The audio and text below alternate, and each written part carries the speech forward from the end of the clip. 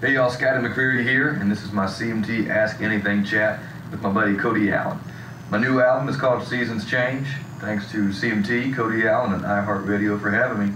And before I get started, I do want to thank Cody Allen because when he first started this 6 years ago with CMT, I did the very first one, July 30th, 2012. So it's great to be back and do another one.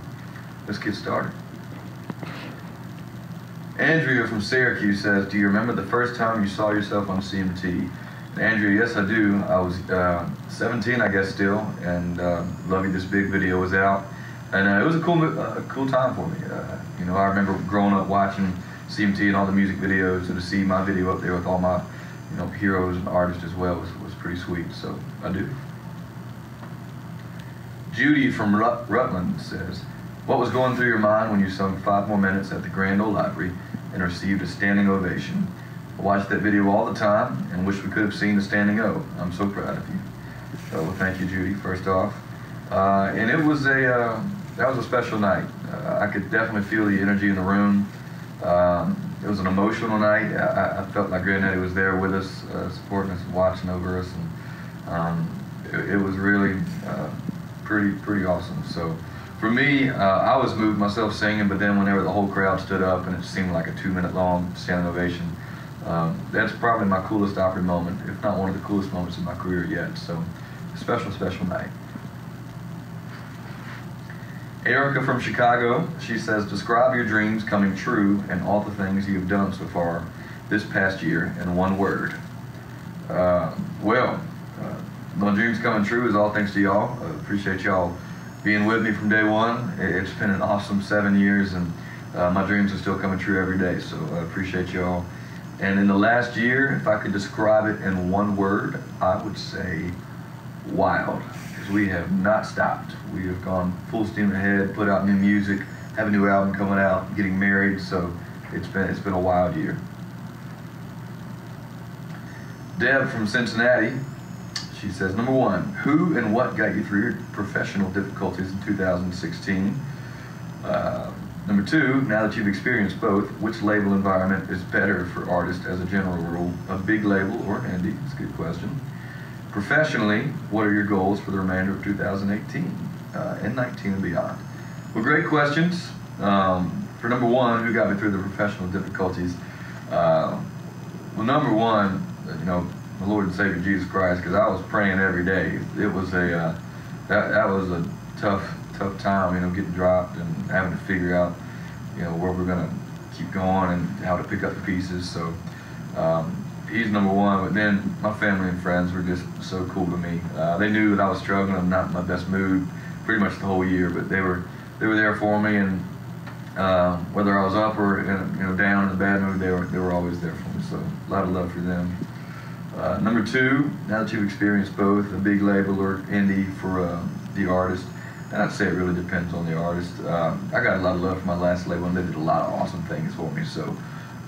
Between them and my new label, Triple Tigers, we've been able to accomplish a lot. I have got my first number 1, Triple Tigers, so I am extremely fired up to be with them and that whole team. They are doing wonders for me and just the music right now. So I'm loving that personally, but I'd say that just depends on the artist and the situation. And number 3, what are the goals for the remainder of 2018 and 19? Honestly, I want to keep on rolling. You know, I've tasted and the top of the mountain now with 5 More Minutes going to number 1, and I want to, you know, you always got to start back at the bottom for the new single, but I want to climb it again and see how many times we can climb it, because I really, that was a fun time with that. And I just want to keep putting out music on a consistent basis and tour and just get to see y'all on the road. So it's we're off to a good start. It's been a fun start to the year. Gail from Fairhaven, she says, I noticed you have started wearing a wristwatch. Was that a gift from Gavi, your beautiful fiancée?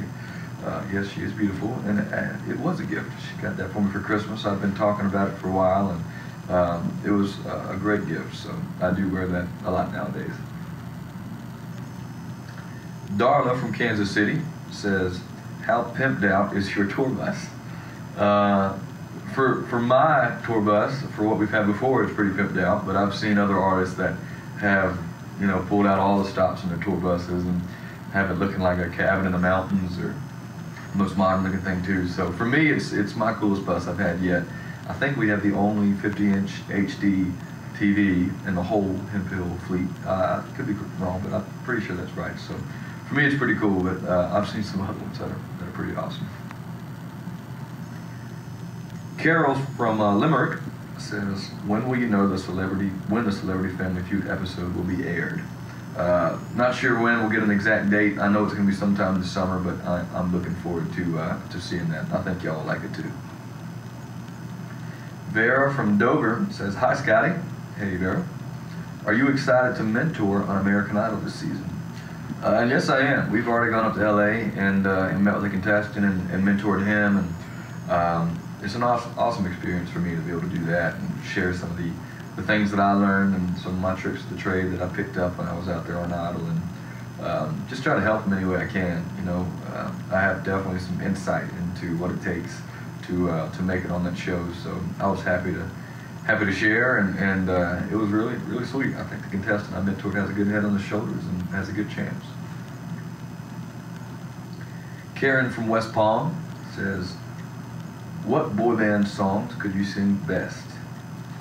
Wow, not too many times have I really tried to sing too many boy band songs, but I'd probably say, you know, NSYNC or Backstreet Boys are the ones that were around when I was growing up, so I guess I could probably sing their songs all right. We'll see. Rhonda from Indianapolis, what's your go-to food on the tour bus? The go-to is a peanut butter and jelly sandwich. I think that's the whole band's go-to. It's just easy to make and convenient. Always tastes good.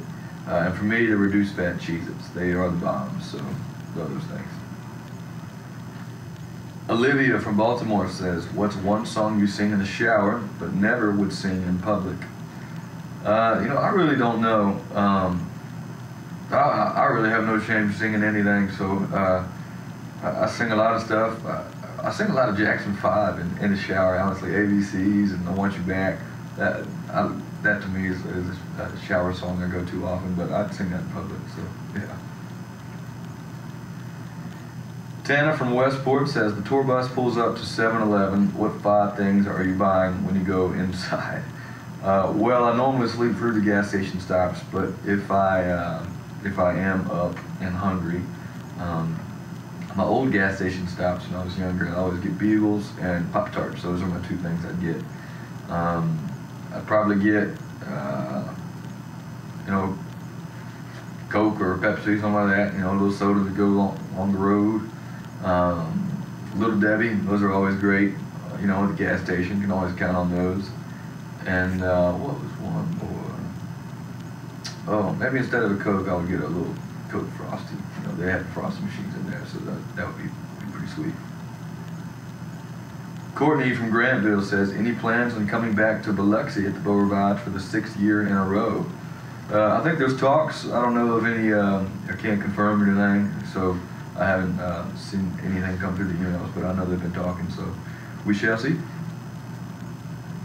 Jordan from Fort Worth says, how much time does it take to get your hair ready for appearances? If it takes me more than 2 minutes, then, you know, I'm having a rough time, so I don't just spread the paste around and throw it in there, and I'm normally pretty set, so I don't take too much time to get ready. Chris from Kissimmee says, does the business side of the music industry ever get you down at times?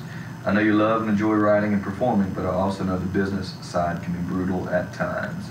Yeah, it's a dog-eat-dog world. You know, it's business, so you got to realize that. It's Justin Guarneri, he had a great line today when I was talking to him. He said, it's not music friendship, it's music business, so you just got to realize that. And I've had a lot of highs and a lot of lows, so you just got to take them in stride and carry on, so it's all good. Ashley from Dansville says, hi Scotty McCreery, what is yours and Gabi's most favorite sweet treat / dessert, and where is the most favorite place you and Gabi like to go in Garner, North Carolina? Well, Gabi's favorite place and my favorite place probably as well would be Goodberry's frozen custard. That's our go-to back home. She is a sucker for some mint chocolate chip frozen custard. That's her thing. So that would be the favorite treat. And our favorite place to go in Garner, North Carolina We go a lot of places. I would probably say, geez, I mean, there's not a ton going on in Garner as far as a favorite place to go. She loves going to the Y. That's her favorite place. Chili's, I guess you can go there anywhere, but we do go to Chili's a lot, so nothing too crazy. Kitty from Lewisport says, Scotty, are you and Gabi going to make your permanent home in Nashville? There's a chance for sure. She loves Nashville, and I obviously love Nashville, and so she's still working in North Carolina right now, and so we just kind of have to see how that plays out. But we both love Nashville, so we'd love to call it home one day for sure. And from Tulsa, fill in the blank. My name is Scotty McCreery, and I have the best fans in country music. Absolutely. Emma from Woodbury, who is your favorite singer or band? Favorite singer would have to be Elvis Presley. No ifs, ands, or buts. That's my guy, so love Elvis. Shauna from Detroit, Scotty, when you found out 5 More Minutes went #1, how did you react? I was pretty stoked. It was midnight when I started celebrating, popped some champagne and sprayed it like I just won the World Series, and so that was a lot of fun.